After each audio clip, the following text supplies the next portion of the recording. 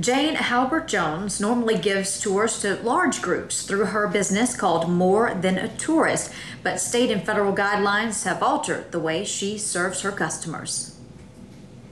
Our Capitol building was finished in 19... Jane Halbert Jones specializes in international and local travel through her business, More Than a Tourist. She's now having to navigate new territory to serve her clients during the pandemic. Many of her clients are grounding their plans to fly. I've definitely had, people canceling, rescheduling for fall or even next year. So that's been, a big thing there of like when is that date, going to be safe to travel. And when it comes to local tours, Jones says she has lost business from conventions being canceled.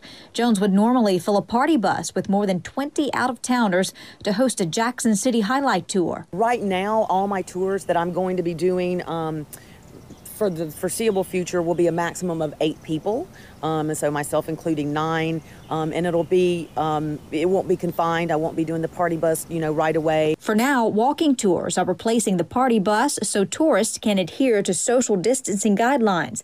Jones has faith that her business will make it through these tough times because people are ready to get out of the house and explore. I do think it will grow. There's already interest in wanting to be, part of the 8 because people have been cooped up.